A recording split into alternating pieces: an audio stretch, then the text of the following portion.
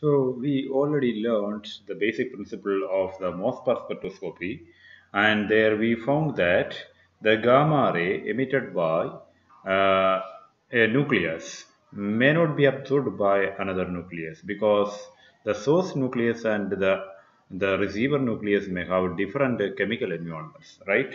So it may not be absorbed. So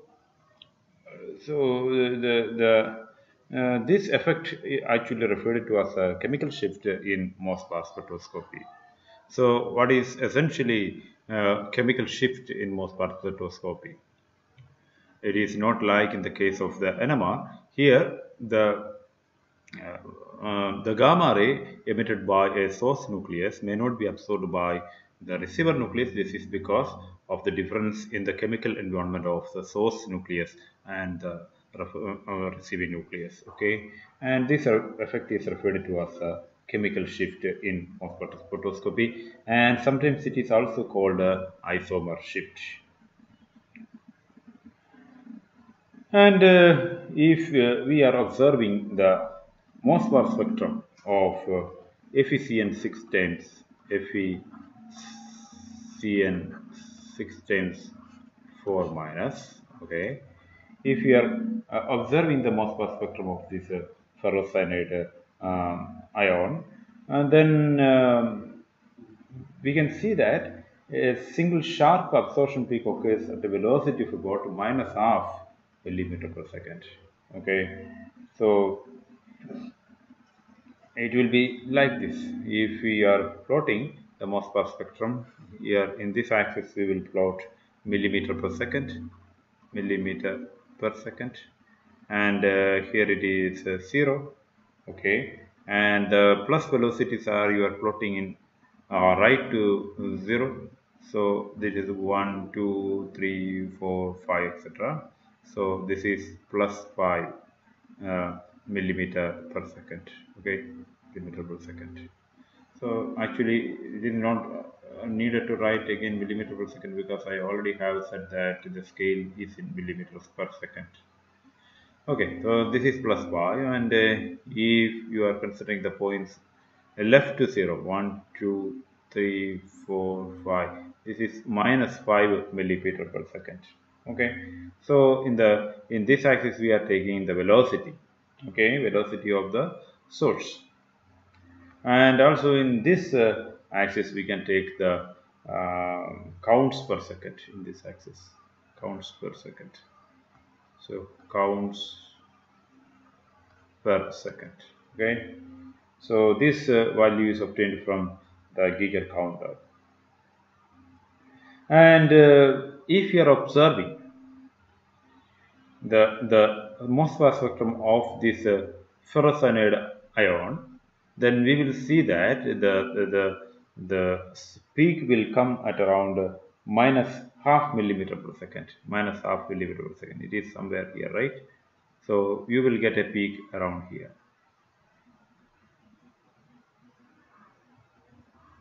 It will be like this, minus half a millimeter per second. So you are not getting the peak at 0. Actually, if you were using the metallic ion as a sample, then you would get a peak here at the 0 because the metallic ion and the ion in the source will have the same chemical environment, and therefore you can expect that there will be no the sample does not have to move, or it will, both of them will have the excited state and ground state with the same energy levels, so it will be moving, it will be absorbing at a 0 millimeter per second itself. But since the ion in this in this compound is in a different chemical environment, it will be appearing at a different position. Here in this case it is minus half millimeter per second.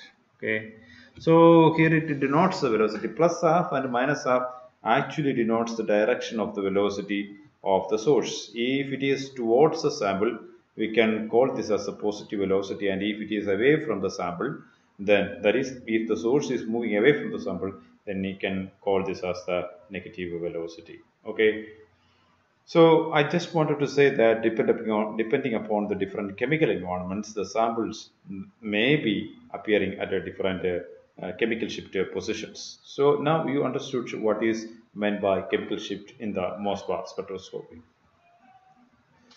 And this chemical shift actually depends on several factors.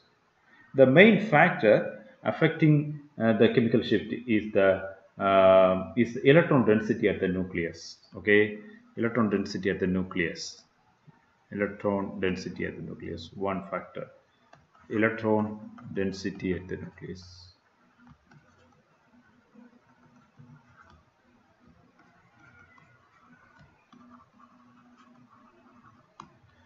Electron density at the sample nucleus. The nucleus here means the sample nucleus. Okay. And we know that the electrons are residing in orbitals. Okay, there are many orbitals like S, P, D, F.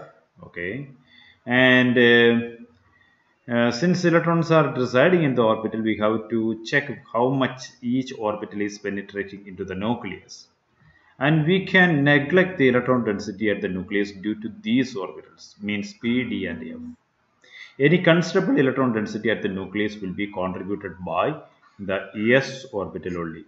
Therefore, whenever we talk about the electron density at the nucleus, we can only think about the s orbitals, okay, or the electrons residing in the s orbitals. An example we can see here, I am giving the value of some of the tin nuclei, the chemical shift positions. Okay, for example, the valence state here is SN4 plus, and as observed chemical shift was 0, and when it is 4 covalent tin, okay, tin 4 covalent means it makes 4 covalent bonds. Then its chemical shift was observed at 2.1 millimeter per second. Okay, these are millimeter per second. Millimeter per second. And when it is SN2 plus, then the observed chemical shift was around 3.7 millimeter per second. Here the Mössbauer nucleus that we are considering is tin 119. Okay, that is the Mössbauer nucleus. And if we are observing these chemical shifts, we can see that from SN4 plus to SN it is increasing to 2.1, and from there to SN2 plus it is increasing to 3.7 millimeter second. The factor behind this is obvious from the electronic configuration of the tin in these samples. Tin will have the configuration 5s2 p2, right? It has 4 valence electrons, and in the case of SN4 plus, all these valence electrons are kicked out, and therefore in the case of the SN4 plus, the electronic configuration will be 5s0 and 5p0. Okay, all the 4 electrons are kicked out.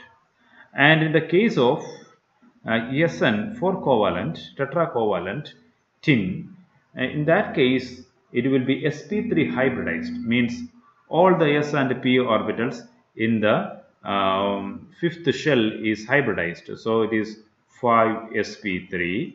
And in this case, all the sp3 orbitals, how many sp3 orbitals are? 4 orbitals are there.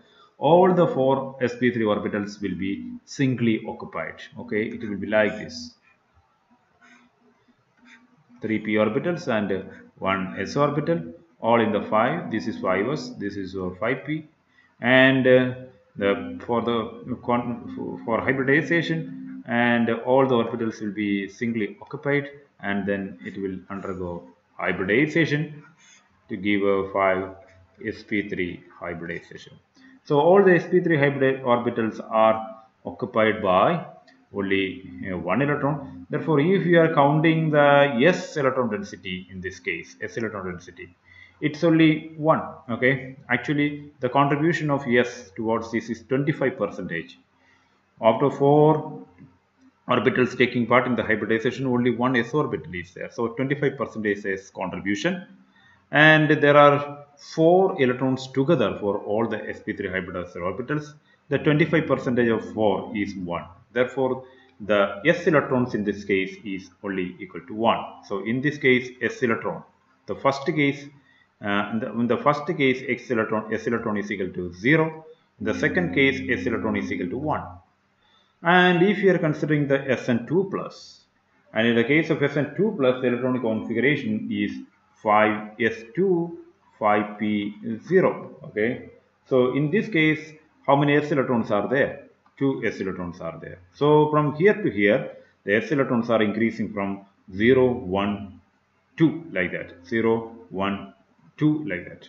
So the corresponding shift we can see in the Mössbauer chemical shift here also, 0 2.1 3.7 etc. So it is very clear from this data that actually the s electron density at the nucleus is directly having an influence on the chemical shift of the Mössbauer nuclei. Okay. And the second factor which is affecting the chemical shift is it is the radius of the excited state and the ground state. Okay, this ground state nucleus and the excited state nuclei will have a different radius. Okay, for example, if you are considering that is the radius of excited and ground nuclei. For example, if you are considering the iron 129 nucleus, this is a Mössbauer isotope, means it can give the Mössbauer spectroscopy spectrum, and in this case, the excited nucleus is larger than the ground nucleus. So in this case, excited nucleus is larger than the ground state nucleus. But if you are considering the iron 127, and in this case, in the case of iron 27, the ground state nucleus is larger than the excited state nucleus. So what does it mean? The different isotopes may have difference in the fact that the excited nucleus and ground state nucleus are larger or smaller than the other one. Okay, so it depends upon the nucleus. So this is also a main factor which affects the Mössbauer chemical shift. Okay, so chemical shift in the case of Mössbauer spectroscopy, and that depends upon the radius of the excited and the ground state nuclei.